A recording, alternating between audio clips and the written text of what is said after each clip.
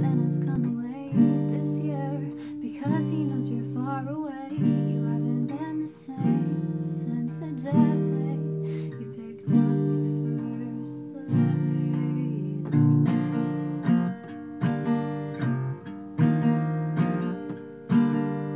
So Merry Christmas to the broken ones.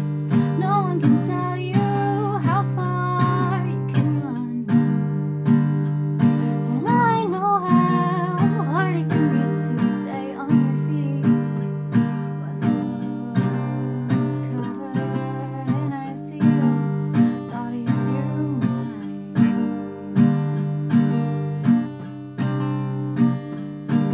Haven't you seen all the lights are coming on tonight? All but the ones inside of your own eyes. Will you promise everyone that you're alright?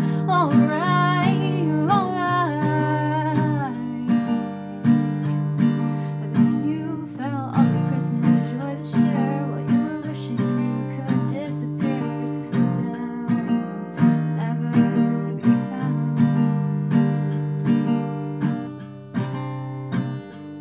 So Merry Christmas to the broken ones.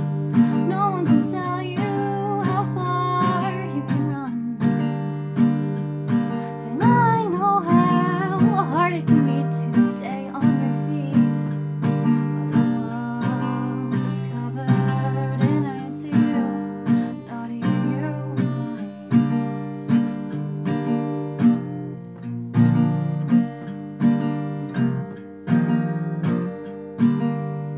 Haven't you heard, haven't you seen, haven't you felt, haven't you believed that sometimes Christmas ain't all what it's cracked up to be? Sometimes you wanna run away and all you feel is pain and everything else is just the same. So Merry Christmas, you'll be okay. Even if it takes all of your strength. And Merry Christmas, you'll be alright. Even if it takes all of your life. So Merry Christmas to the broken ones. No one can tell you how far you can run, and I know how hard it can be to stay on your feet when the world's covered in icy naughty